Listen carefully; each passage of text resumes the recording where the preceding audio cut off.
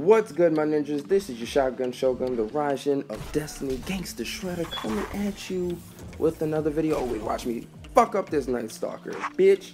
But anyway, so let's get into this video. So, in the past 72 hours, let's say 48 to 72 hours, it's been a really exciting 48 to 72 hours. Just because the Rise of Iron has been trademarked by Bungie, which definitely confirms that this is definitely a thing. Rise of Iron, it wasn't just a leak, it wasn't just speculation, it has actually come to fruition, which is very, very awesome.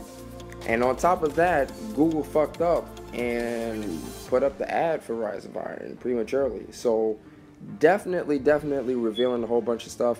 Unfortunately, I'm not like the other YouTubers, so I'm not going to be posting the pictures and all of that, showing you what it all says, because I'm sure you've seen a lot more prominent YouTubers post about this. More Council, Dado, King Ithalian, my name is Bife. I mean, all of these guys who have, you know, thousands and thousands of subscribers, you know, have probably talked about this already. It's probably been talked about into the ground. So I'm not going to speculate. I'm just going to give you my opinion. I'm going to give you my thoughts.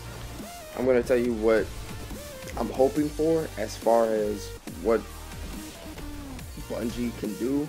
Because honestly, I mean, even though, yeah, the hype train is real, yeah, we do have confirmation on this expansion. Ooh, three-piece, bitch. It doesn't mean that it could possibly be good, you know, and I'm not hoping that it's bad. It's just, we know the track history of Bungie with this game at this point.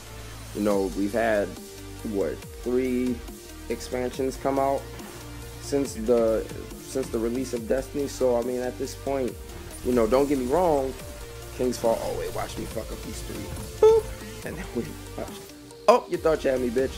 But you know, King's Fall was really good in my opinion. I really liked what they did. I really liked the story that they tried. Well, let me not say tried, but they definitely built upon as far as the Hive. So I'm definitely not as worried, but at the same time, I mean, this is something completely new. I mean, as far as King's Fall, they built off of the Crota expansion, which in a lot of people's opinion was absolutely trash. So I mean, you know, for right now, we don't know what's gonna happen. We don't know what the storyline could be. We don't know what changes that they could be made, because as far as the speculation, it's supposedly as big as King's Fall or bigger. So I'm really hoping that at this point, you know, Bungie really brings in a lot of stuff that us as fans have really been hoping for. At least give us a little snippet of it during the stream. I mean, if anything, I mean, don't just tease us with the trailer. I mean, they've basically been teasing us for the past week and a half, 2 weeks. So at this point, I'm just really hoping that they just come really strong during this reveal stream, and even stronger if they're doing E3. I say if just because I don't know if they're still doing it. It's still up in the air because of this reveal stream. So anyway, I'm not going to keep on rambling. Oh wait, side note. So this jackass, bam, as you can see, he's teabagging us. He's been teabagging us that whole fucking match.